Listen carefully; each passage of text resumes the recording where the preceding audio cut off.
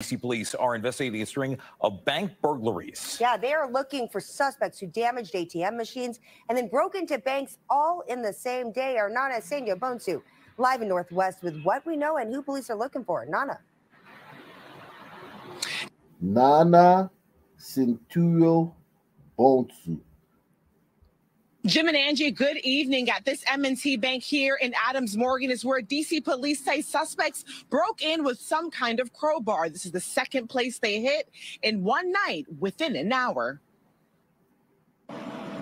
I saw that the entire ATM had come out of the hole that it was in there. That hole is now boarded up after police say two men tried to break into this Wells Fargo ATM machine on the corner of Pennsylvania and Potomac Avenue around 3:40 Friday morning. It looked like someone had tied something to it and literally tugged it out and pulled it out of the wall. There was an officer in the area who spotted the men in ski masks get away in a black Dodge Durango with Virginia tags with the ATM in the trunk.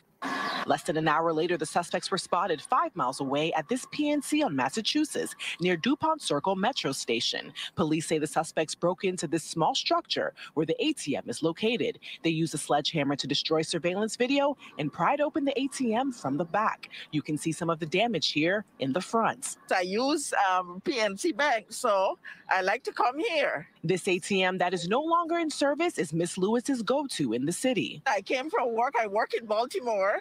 I came off at Union Station and had to come all the way up here then to know that it's not. This is closer than walking all the way around.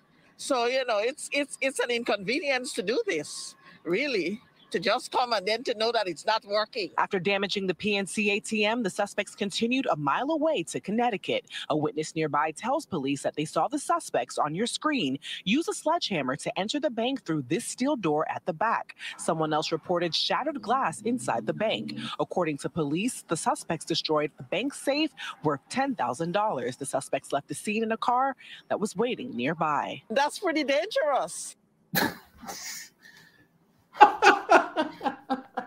What kind of shitty ass alarm system do they have? Those are pretty nice neighborhoods, right? I mean, Adams Morgan, yeah, gentrified, and DuPont Circle, I know, is real nice, and Yeah, but here's the thing: Sunmen used to never go to those places. You would never see Sun people that weren't working on Connecticut Avenue. But the riots of 2020. They had a lot of protests up there, and Sunmen went up there and they'd see gliders spray painting stuff and breaking windows.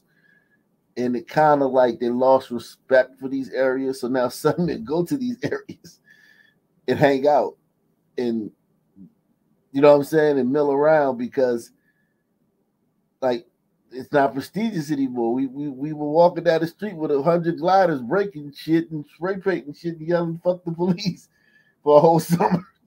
Up here.